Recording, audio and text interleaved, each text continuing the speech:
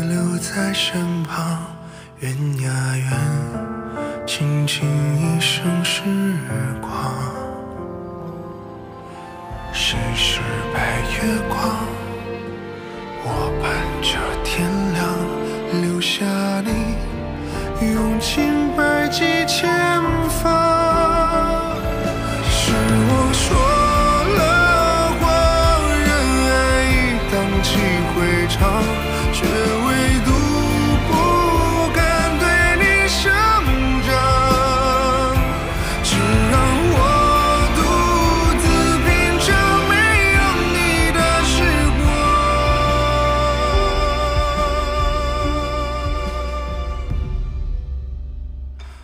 我不知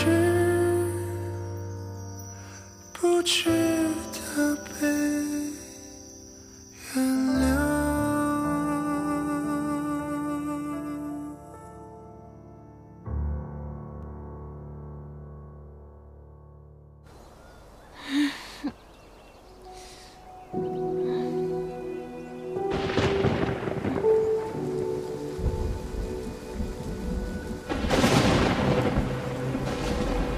公主，我们先找个地方避雨吧。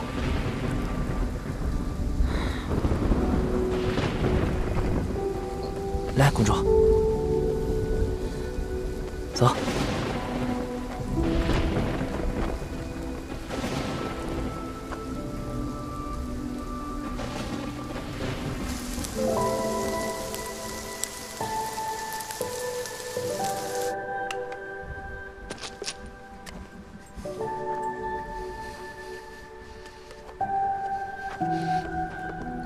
唉，你带了这么多没用的东西来逃亡，连个能生火的都没有。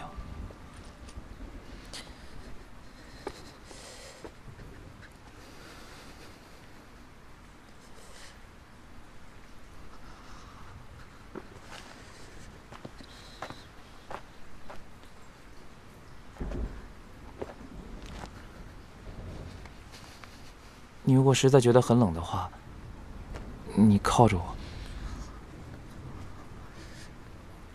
我原本以为我们今天一定能回大夏，没想到。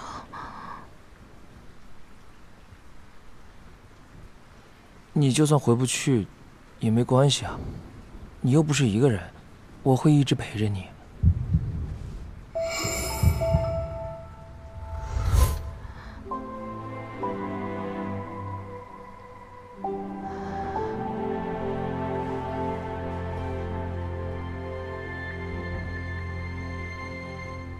李雄啊，你说你为什么要去宫里做隐卫啊？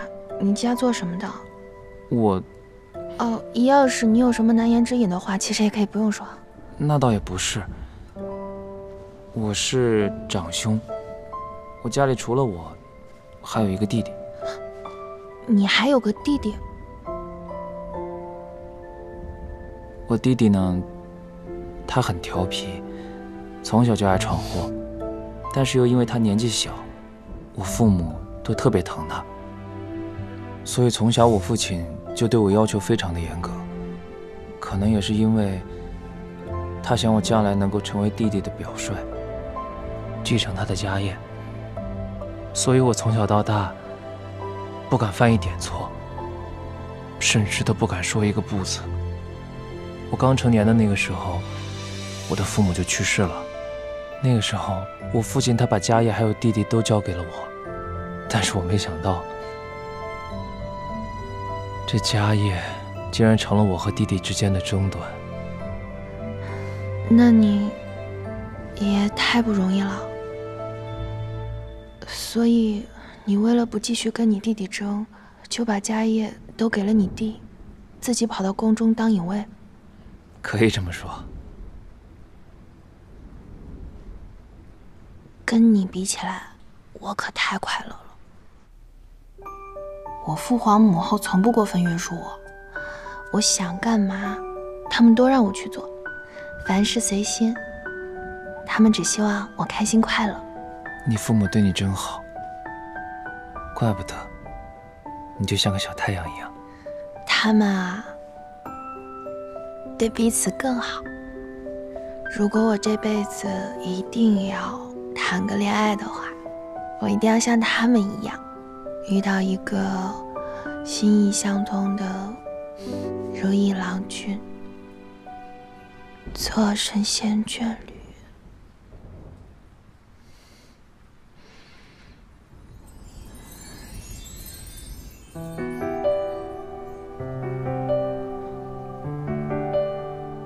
你一定会的。困了就睡吧。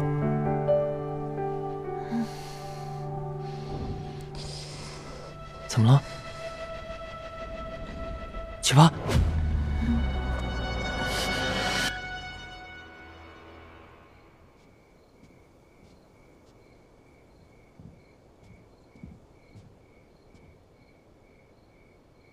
公主有大王守着，不必担心。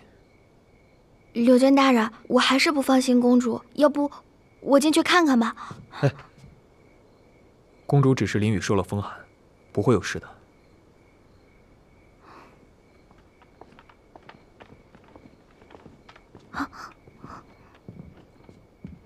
听说公主私自出城，被大王给捉回来了。别胡说八道，胡副统领误会了。公主外出受寒，大王接她回来，正在照顾着。还没成亲就这样，臭不要脸！说谁臭不要脸呢？你说大王还是说公主？说你呢！我，柳军，我听说公主解了禁足令，之后还跟李侍卫跑到城外去了。那大王没有动怒，我们俩也就放心了。先走了。和李侍卫都私自跑出城了，竟有此事！走了，蝴蝶。哎，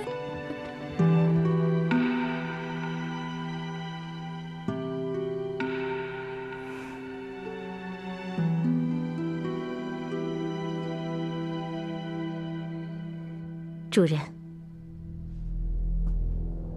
怎么样？那对祖孙的尸体我已经埋进院子里了，这汤泉的文书也是提前画了押的，不会有人察觉。这里啊，他们自己都查过，不会再来。最危险的地方，也就最安全。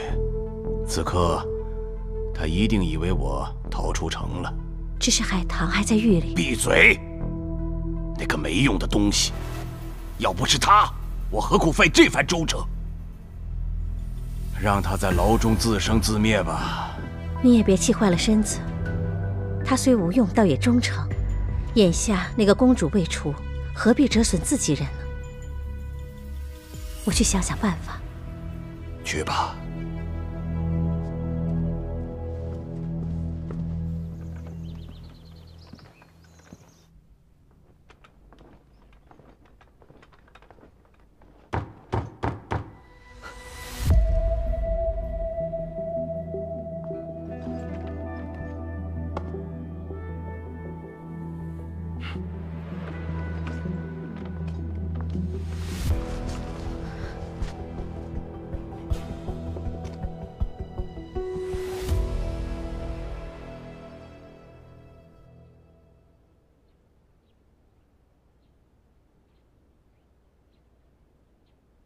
李兄，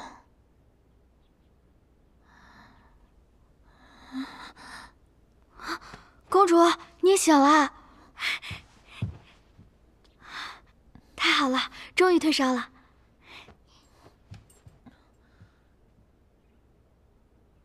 这是……公主，您是不是烧糊涂了？这是您的寝宫啊！我知道，但是我怎么会在这儿？当然是大王抱您回来的。昨日您出城玩，受了风寒昏迷了，大王亲自把您抱回来了。晚上也在这儿一直守着公主，还亲自为公主喝了药，直到清早才离开的。奴婢还从未见过大王这么着急。公主，您真是我们华寿最幸福的女人。是奎木狼把我抱回来的。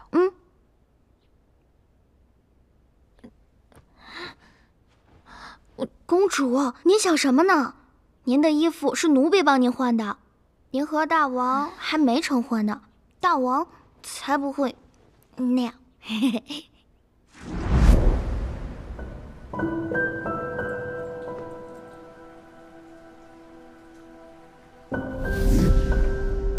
回来的怎么会是奎木狼啊？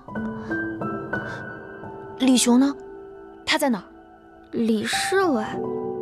哦，对了，听说你们昨天是一起出城玩的，但怎么没见他回来啊？奎木狼在哪儿？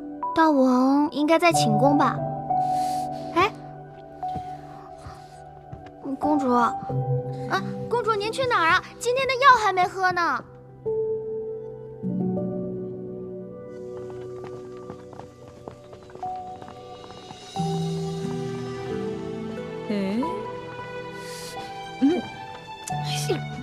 哎呦，蝴蝶，你别闹了，本公主现在有急事，没空哄你。谁要你哄了？你这个祸乱后宫的妖女，连与侍卫私自出城这种事儿都干得出来，你根本配不上大王对你的好。与侍卫私自出城？李雄呢？他在哪儿？我哪知道他在哪儿？哦，原来是他人不见了，太好了，一定是大王怒发冲冠，处置了他。大王不愧是大王。你刚刚说什么？我说，大王就该连你也一并重重处罚了，再将你逐出宫去，以正足风。你刚才说处置了他是什么意思啊？像他这种以下犯上的人，依照宫规，应当是已经斩首示众了。哎，你！公主这次应该算是死心了。只要他不乱跑，还真能让我轻松不少。大王，百科求见。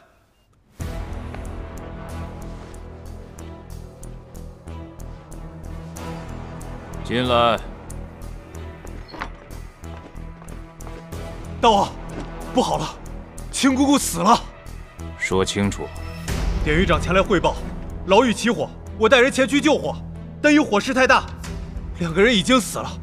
从尸骨上看，一个是当值的狱卒，另外一个就是青姑姑。火是怎么着起来的？现在初步怀疑是牢狱墙壁上的油灯走了火，天干物燥，引起了火势。那个尸身能确定是亲姑姑吗？尸首已经焦黑，面目难辨。城外的神秘人是不是也没找到？是，大王，末将办事不力，请大王责罚。此事与你无关，是对手太过狡诈阴险。百科，起火一事，务必要调查清楚。是。你先下去吧。公主，奎木狼，你把李雄弄哪儿去了？昨天的事情都是我的主意，你为什么迁怒于他？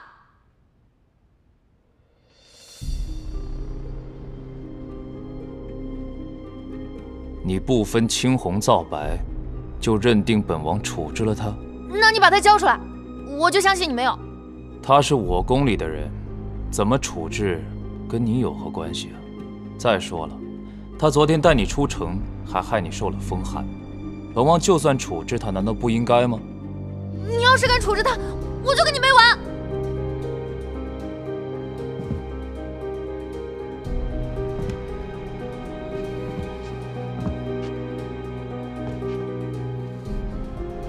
奇葩，你身为我的王妃，却在本王面前口口声声都是别的男人，你将本王置于何地啊？谁是你的王妃？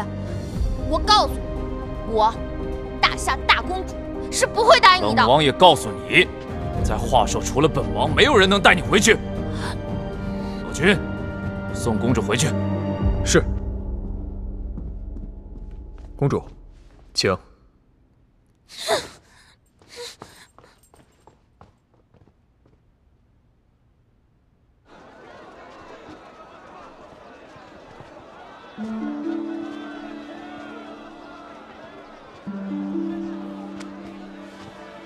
跟我走。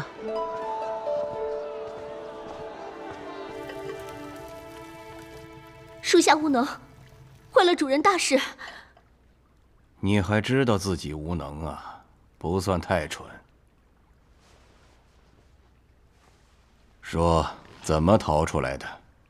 细细的说。我看到冰里有火折子，就知道是主人来救我了。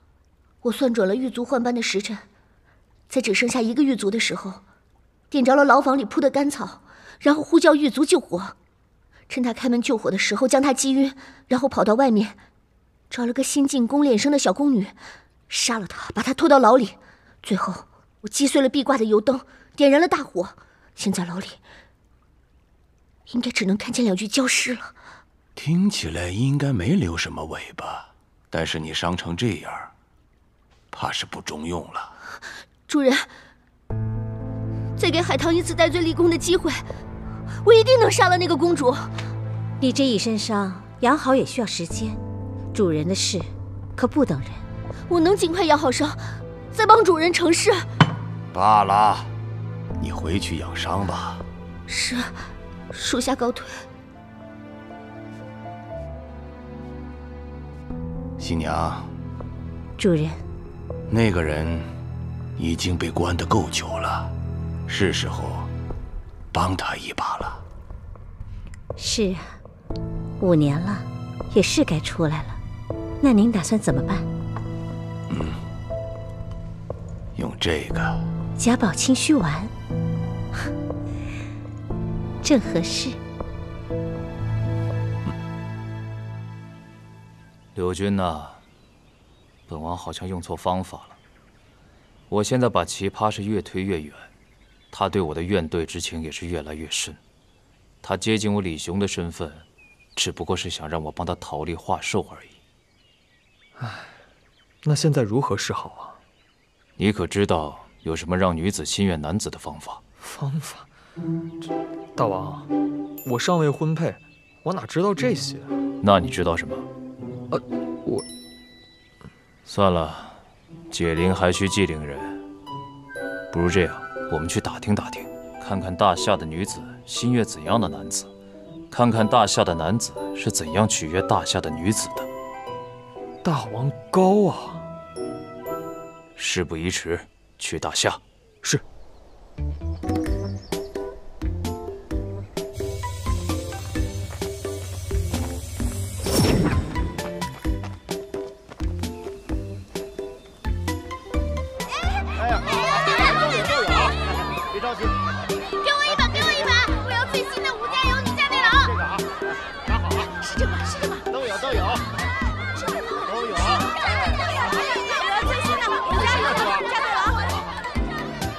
嫁对郎，这个是吧？听说这本书的男主特别有魅力，我就喜欢这样霸道的男人。谁可以这般对我，我闭着眼也愿意嫁。就你愿意嫁，这样的男人我也愿意嫁。你听到他们说的话了吗？难怪这些女子如此争抢。原来这简陋单薄的书里可以教授年轻男女如何爱人。既然如此，我们不妨买些回去，好生学习。说不定可以找到令奇葩心悦的办法。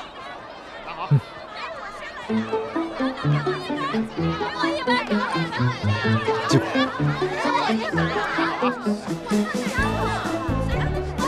哎，老板，这些全都包了。哦，好。给我一把。来，拿走了啊。哎，拿好啊，公子。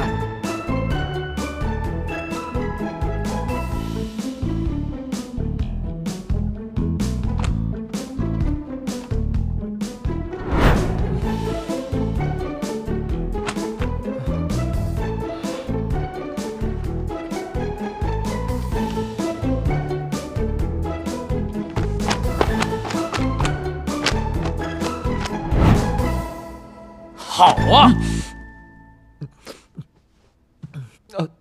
大王可是找到方法了？我阅遍所有画本，发现这个方法最有效。先婚后爱，通知全宫上下，7日后和公主大婚。啊！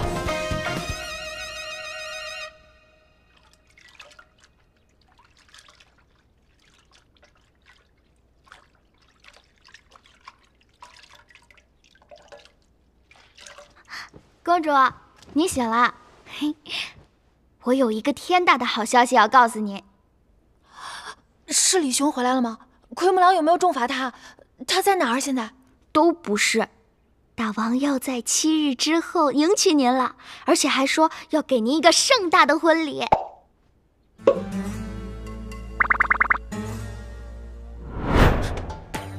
一定是我醒来的方式不对。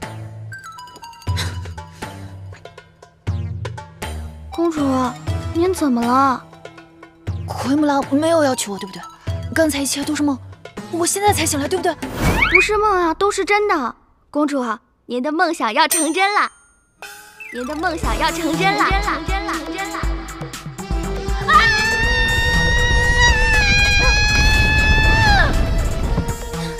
奎木狼，我跟你拼了！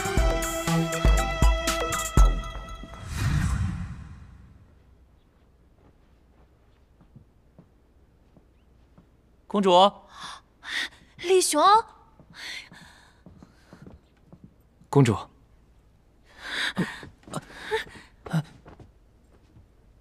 哎呀，你没事啊？太好了，奎木狼没有对你怎么样吧？公主放心，我好得很。你确定奎木狼没有给你委屈？他昨天可是发了好大的脾气啊！我确定我没事儿。我听说昨天公主去奎木狼那里大闹了一场。我那不是着急吗？他说要处置你，我以为他真的要处置你，没想到他只是吓唬我罢了。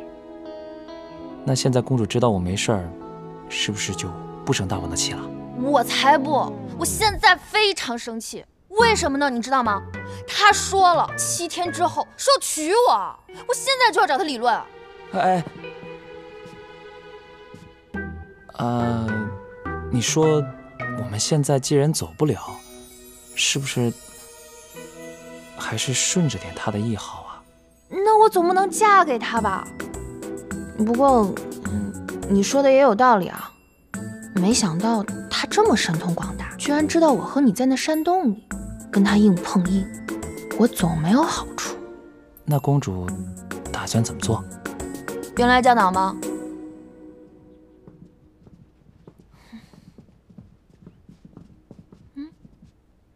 白姑姑给公主请安。你是哪个宫来的？公主，这个是专门负责教授宫人礼仪的白姑姑，很凶的。白姑姑找我有何事啊？按照华寿宫廷的规矩，奴婢前来为准王妃做礼仪教习，为大婚做好万全准备。这奎木狼给我来真的！公主，那我先告辞了。不是，别走啊！站好，收腹，走。右手在前，左手在后，放于腹部。挺胸，收腹，抬头。注意表情。来，行礼。我除了父皇和母后，谁也不跪。行礼就好。继续。哎呀！不行了，不行了，姑姑，能不能休息一会儿啊？既然公主想歇一会儿，那我们就学点其他的。公主，公主以后一定要注意自己的仪态。公主，请用茶。饮茶时，右手执杯，左手负上，不可高于鼻梁。持杯。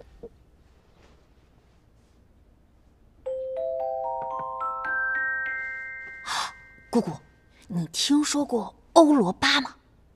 欧罗巴？我母后啊，特别喜欢欧罗巴的艺术，也教习过我一些关于欧罗巴的文化礼仪。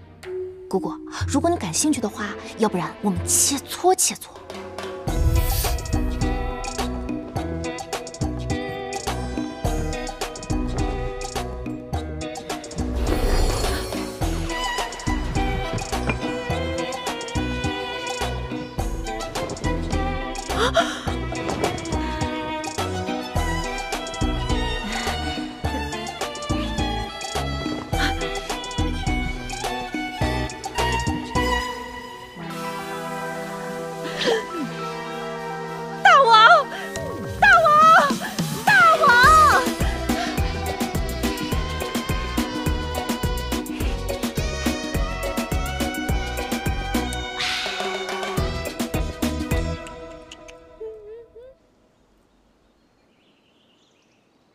白姑姑求见大王。请吧。奴婢叩见大王。何事啊？奴婢从未见过如此行为举止不端的女子。姑姑何出此言？奴婢按照规矩交准王妃礼仪。为何不禀告本王？你就擅自做主自己去了，以后不用去了。奴婢正好也不想去了，这差事奴婢做不了了。大王还是另请高明吧。奴婢就此辞去掌事姑姑一职，求大王成全。既然白姑姑执意如此，那本王准了。谢大王成全。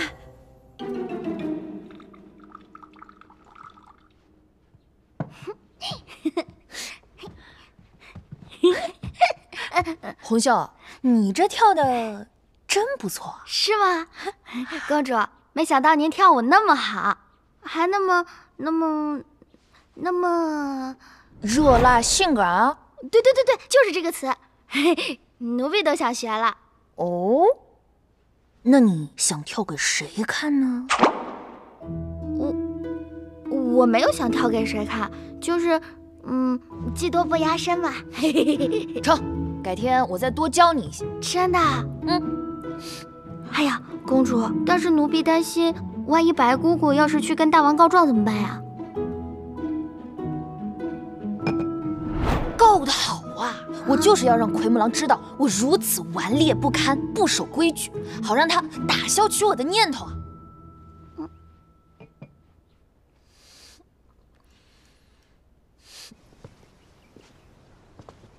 这个奇葩，你到底还有多少惊喜是我不知道的？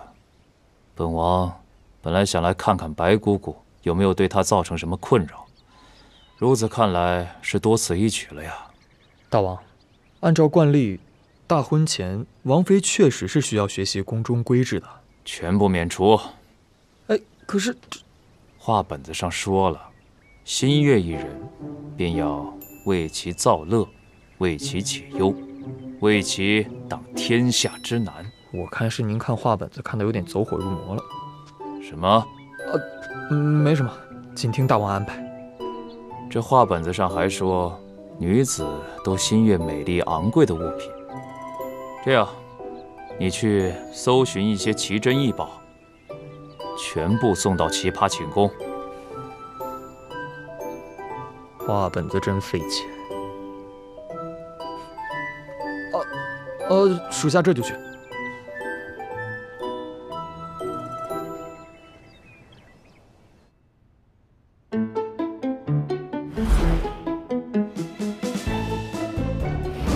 大王，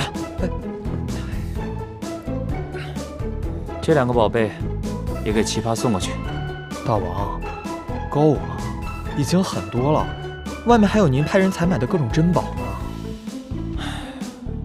不知道奇葩到底喜欢什么东西啊？这样，你先把这些东西给奇葩送过去，然后再问问他还有什么喜欢的、想要的东西，让他尽管提。是。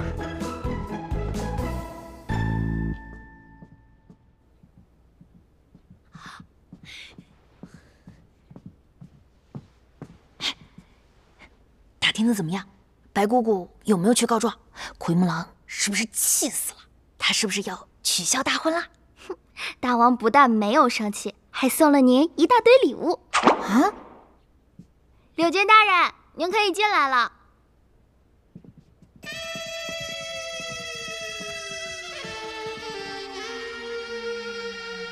公主，这是大王送给您的聘礼，全部都按照化兽族最高规格。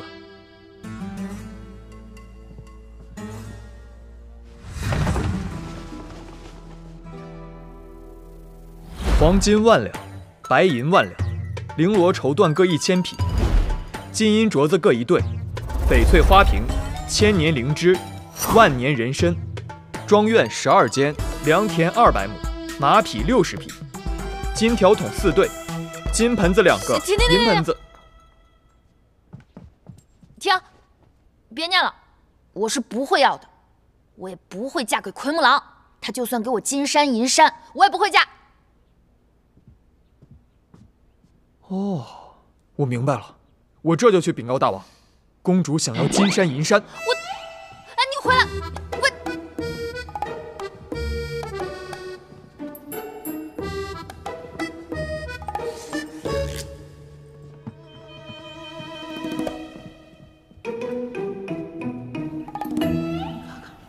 这么多东西，哎呦，对他的真好，还呈现什么？哇，大王也太宠准王妃了吧！我也觉得，大王对公主可真好，简直是有求必应。刚才就公主说想要什么金山银山，大王立刻就派人去打造了。哇，金山银山啊！哎，真的是金山银山！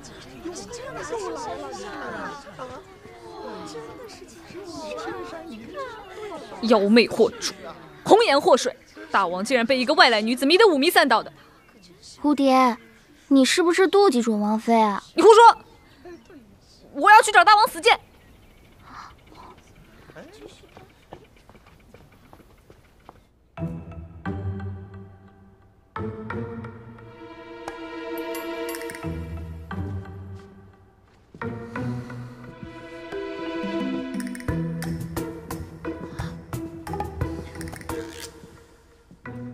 公主，金山银山给您打造好了。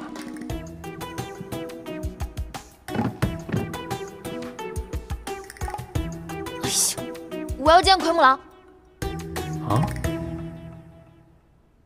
大王，这个女人来路不明，毫无礼数，宫中各部都对她颇有微词。您当真要娶她为王妃吗？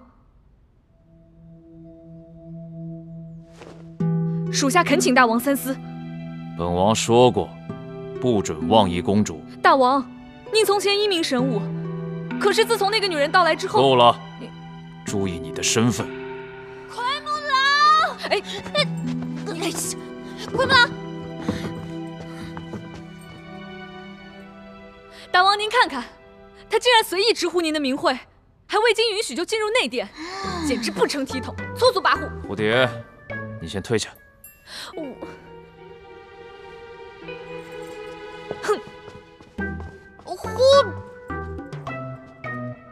王妃不要介意啊，蝴蝶只是心直口快。蝴蝶说的没错啊。什么？大王，你不会真的想娶我当王妃吧？你要三思啊！你看，我又不懂什么宫中什么礼仪的，又没教养，不成体统，甚至还扰乱你宫中的秩序。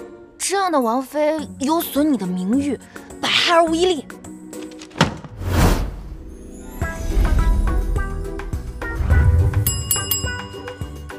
奇葩，就算你与天下人作对，本王就算与天下人为敌，也定要娶你。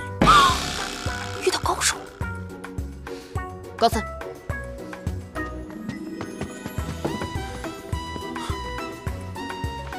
这画本子果然管用，本王要你染上我的味道，这辈子都逃不出我的眼睛。看，那是本王为你打下的江山。大王，你快少看点画本子吧。是，群臣托属下来问，大婚前的王妃礼晨宴什么时候办？什么礼晨宴啊？就是每代王妃寿典前必须要做的一件事。只是公主恐怕不会这么轻易就守规则啊。本王倒不这么觉得。我看这画本子上的故事说，做饭可以增添两个人的情感，说不定王妃做了这顿饭，和本王的关系就会有所缓和。这样，你现在去通知王妃，告诉她说，礼宴就定在今天。是，快去。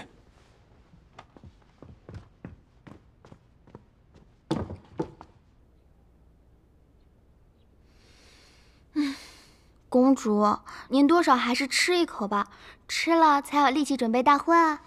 你别跟我提那两个字。公主，柳君求见。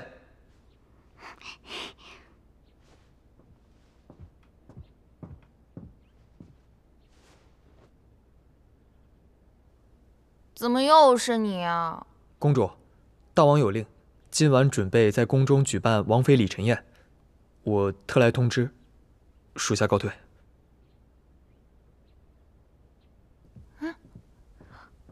王妃什么宴？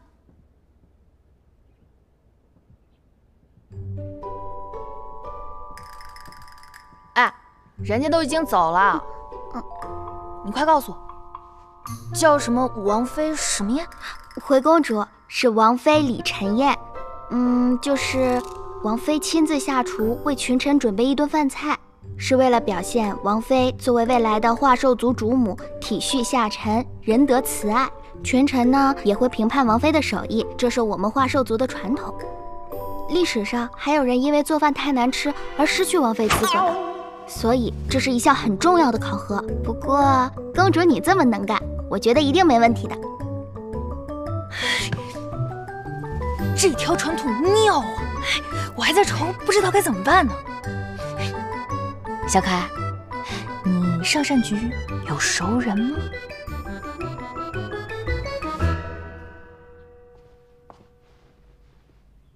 听说准王妃在准备礼陈宴。准王妃您可真贤惠，不愧是大王喜欢的人呐。您需要什么尽管告诉我，我去帮您准备。不用了，都是一些家乡小味，但是呢还需要一些特殊的食材，我就让红袖帮我去抓点就行了。你呢先休息，一会儿我需要你的时候再叫你。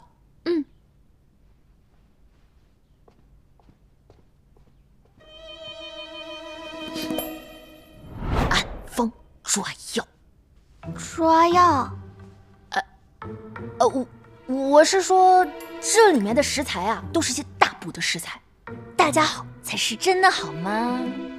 啊，快去吧。